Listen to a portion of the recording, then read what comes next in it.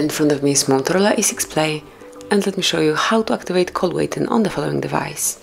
So at first, just open your phone dialer, tap on More icon and select Settings.